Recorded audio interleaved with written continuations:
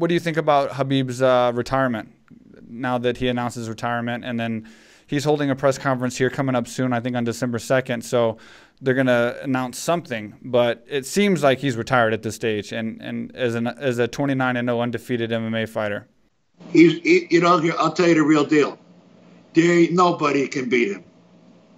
Nobody. And I never seen anybody want to have a rematch with him. I mean, Gaethje maybe. Like, Gaethje's got like watermelons. Yeah. he's everybody loves to watch Gaethje fight.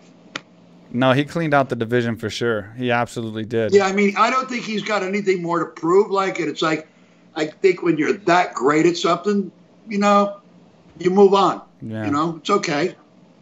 What does he want to do? Hang around till he's 45 and get beat? He's got a lot of business endeavors too. A lot of business opportunities now. No, he's a once in a lifetime kind of guy. When he go, I mean, he's got real good hands for a guy who's great on the ground. Yeah. So he had the whole package, but his ground game is just insane. Yeah, it's incredible.